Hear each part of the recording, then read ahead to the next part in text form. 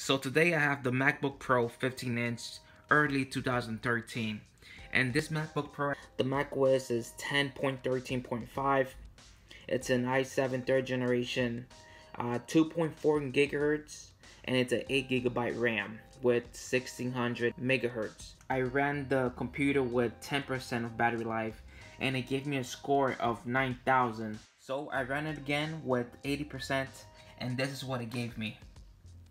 So as you can see here, I got a single core of 3,540 and a multi-score of 11,857. And if I go down here, you'll see the extra information I have here on this page.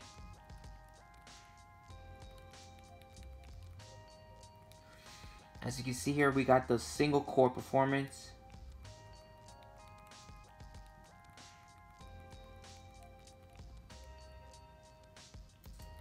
We have the multi-core performance.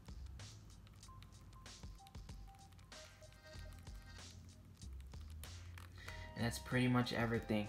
So guys, I hope you enjoyed this video, and if you did, like and subscribe, and I'll catch you guys in the next one. Peace out.